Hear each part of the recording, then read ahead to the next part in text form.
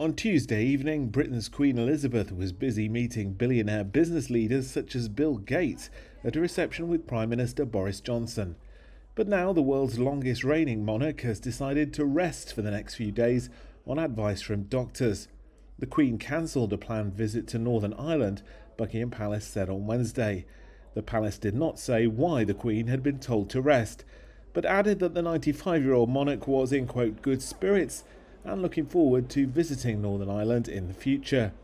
The Queen has reigned for almost 7 decades. She was 25 when she became Queen Elizabeth II on February 6, 1952, after the death of her father.